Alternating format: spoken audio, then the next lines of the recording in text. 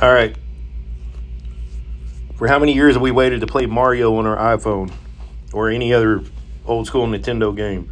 So I'm going to show you how to do that. You want to go to App Store. You want to type in Delta. You want to hit the game emulator one. This purple one, purple triangle, that's the one you want to download. Now when you open it up, you're not going to have these games already in there. You have to download those separately. And what you're downloading is a ROM file, read-only memory. So you want to go emulatorgames.net is the one I found that works the best. Pick which platform you want to use. I'm going to go old school Nintendo here. Scroll down the games you want. Let's see, I want Punch Out. Click on it. Hit save game.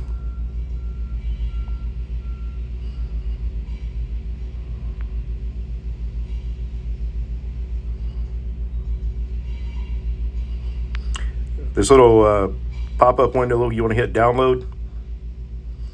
Where it has a little circle, you want to hit that. This little drop-down arrow, you want to click that and hit save to files. Save. Done. Now I should be able to back out of that. I'll go back into my Delta app. You want to hit this little plus sign up here. Hit files. And you see Punch Out right there is in a zip file. I want to click that. Hit open. Boom, there it is. Now in order to change the picture, just long press it. Change artwork. Go to Games Database. Click the first one here. Now it's got a nice little picture. Anyway, quick press it. Oh, should open up the game. Turn your phone sideways.